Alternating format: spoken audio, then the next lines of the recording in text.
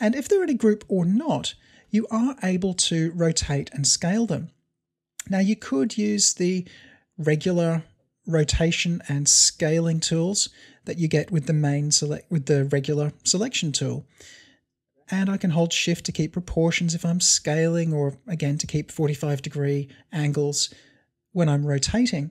You may, however, want to use the dedicated rotate tool, R, or scale tool, S. So if I use rotate, the bounding box disappears and I get this, the center point of the rotation. Now, you don't need to click on it. You can simply click and drag anywhere you like, and you will drag in relation to that center point. So if you go too close to it, you're going to rotate very, very quickly. Just move a long way away for finer action. And again, yes, you can hold shift. So that's fine. And the scale tool, S, works in the same way. You're dragging in relation to the center, so don't start near. Start a long way away for better control, and hold shift to keep proportions.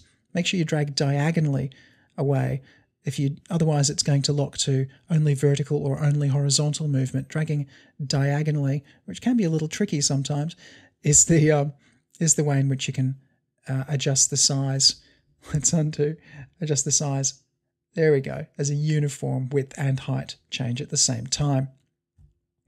If you were to simply click with the rotate or scale tools, you will reset the center point, which is useful if you want to scale around a particular point that's not the center of the object, or to rotate around something that's not the center of the object. But just be careful, because it is going to reset your center point. If this bothers you, just stay with the main selection tool and use this instead, at which point you'll be rotating around the center more often than not.